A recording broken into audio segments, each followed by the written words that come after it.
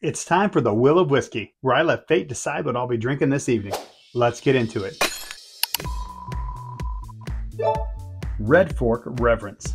Red Fork Reverence is a 3-year-old straight bourbon whiskey made in Oklahoma. It comes in at 90 proof. Let's go in for a nose.